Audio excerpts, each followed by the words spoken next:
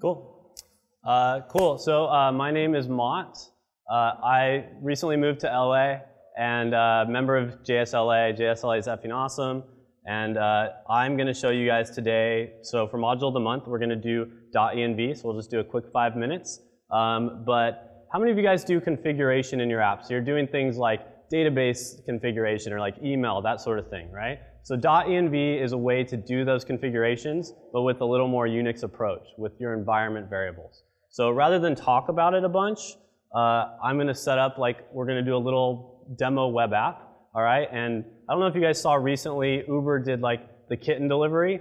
So this is inspired from the kitten delivery, but we're going to deliver cat GIFs via email. So this is cat env, so .env, cat env. Okay. All right, so let's run this app, right? Or if we take a look at this app, we've got like our SMTP host, username and password. So let's set up our username and password to send this via email. And we're going to do effing awesome is our password, right? And let's run this app. So it's running, right? This is just a little happy.js app. Cool. Check your email, meow. We're getting some emails, right? So if I come back here, check my personal email, refresh that.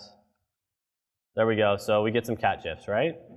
But if you take a look at our code, what we've done there is we've set up username and password just in our code. So if we deploy this up, or someone gets a hold of our code, our configs are in there, that sort of thing, right?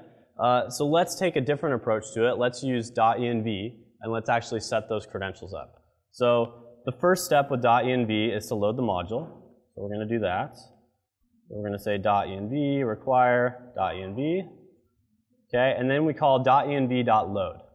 And .env.load looks for a .env file. And in that .env file is where we're going to put our actual config.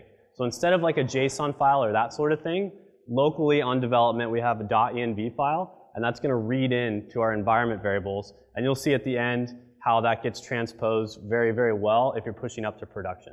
So let's create that .env file. And for the sake of time, I've created it already. So SMTP host, username, password. So let's come over here, and instead of having these hard-coded in, we're going to do process.env and the name of the variable we set over in our env file. So in this case, SMTP host. So also, for the sake of time, let's just put those in there real fast.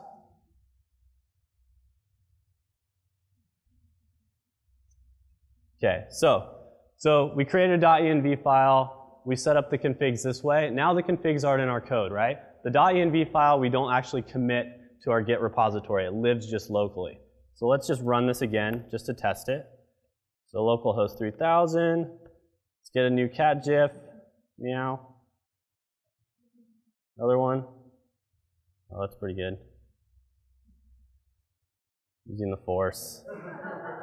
All right. So let's come back, check our email. Delivery's in progress, so we should be getting these. Okay, cool, right? So we moved our configs. Things are still working the same way. You can do this with other config systems as well, like ncomp, that sort of thing. But usually you're using a config.json file, and then you've got to put that up on your production servers as well. .env makes this really simple because let's say this is production right now. So actually, does someone want to receive cat GIFs? Okay, what's your email? Okay, awesome. That's easy. Oops.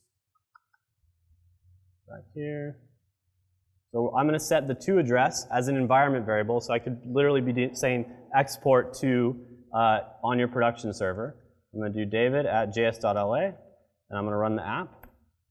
And so now that to address that was before reading from .env is being overridden. So pretend .env doesn't even exist, and this is your production server. You know, the guy doing all your ops has set everything up.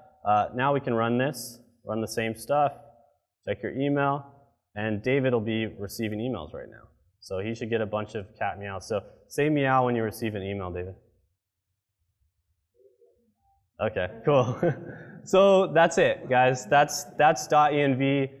It's made here in LA. It's a bunch of us that have actually built it. Jacob's one of the ones that's also worked on it. So that's .env. Use it in your projects. It's really cool. Thanks for having me.